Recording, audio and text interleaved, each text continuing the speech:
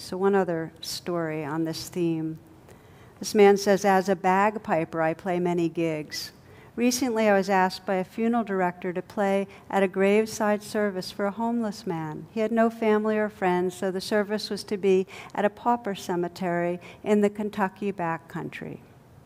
As I was not familiar with the backwoods, I got lost, and being a typical man, I didn't stop for directions.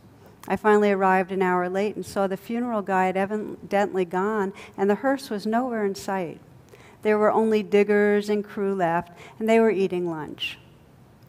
I felt badly and apologized to the men for being late. I went to the side of the grave and looked down, and the vault lid was already in place. I didn't know what to do, so I started to play.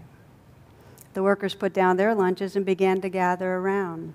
I played out my heart and soul for this man with no family and friends. I played like I've never played before for this homeless man. And as I played Amazing Grace, the workers began to weep.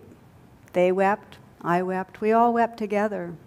When I finished, I packed my bagpipes and started for my car. Though my head hung low, my heart was full. As I opened the door to my car, I heard one of the workers say, I've never seen nothing like that before, and I've been putting in septic tanks for 20 years.